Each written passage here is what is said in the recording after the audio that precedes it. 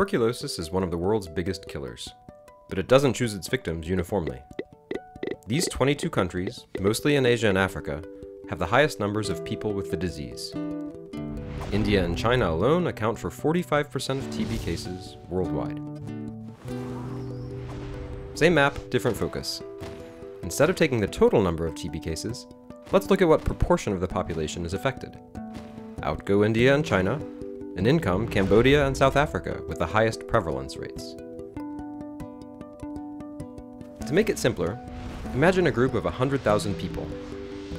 In Cambodia, 764 of those people will have TB. In China, only 99 will have the disease. So this helps give a better idea of the burden of disease.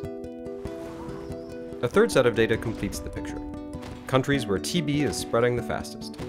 Here it's Southern Africa that jumps to the top, with Swaziland, South Africa, Mozambique, and Zimbabwe reporting the highest number of new cases in 2013. So why does TB spread faster in some countries than others? For the answer, we need to look at the HIV/AIDS epidemic, as TB attacks the weakened immune systems of people with the HIV virus. In South Africa, for example, we see that the number of TB cases suddenly increased in the early 2000s as the HIV/AIDS epidemic exploded in the country.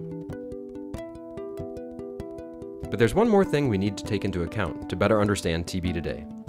For this, we need another map, one showing drug resistance.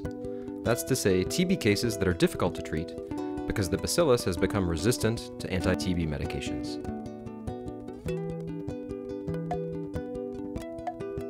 And here, Eastern Europe and Central Asia light up. Why is this important? Because although we managed to cure around 80% of drug-sensitive cases of TB, that figure drops to below 50% when TB is resistant to the most commonly used tuberculosis drugs. All these maps show one thing. TB may be an old disease, but it continues to be a threat. And two new factors, co-infection with HIV and more drug-resistant forms of the disease, are making all the more urgent the need to find new ways to fight TB.